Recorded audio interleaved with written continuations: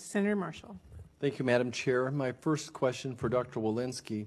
As a physician, we always want to be able to know and discuss the benefits and risk of anything that we're prescribing, including a vaccine.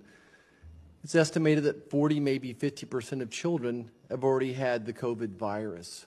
What are the additional benefits to the vaccine to a child who's already had the virus? I think it very much depends on what the variant that child might have had, whether they could potentially be infected or reinfected. And, you know, one thing I just want to note with the children is I think we fall into this flawed thinking of saying that only 400 of these 600,000 deaths from COVID-19 have been in children.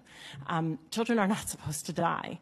And so 400 is a huge amount for a respiratory season. Thank you. Thank you. Dr. Woodcock, how many children under the age of 18 without a pre-existing condition, a significant health condition, have died from COVID in this country? I don't have that at my fingertips. I'm sorry. Dr.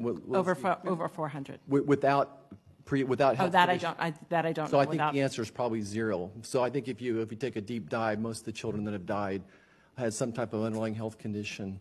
Dr.